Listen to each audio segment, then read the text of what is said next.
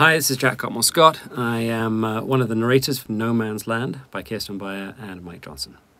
I am a huge fan of Star Trek in general, and I think that this kind of project is really, really cool, and it's just the kind of thing that I'd love to be part of. I play the character of Hyro, and he is kind of... he's a very specific part of my own personality, I think, with some really fun quirks that I've taken a huge amount of pleasure in having fun with, so I hope you like him.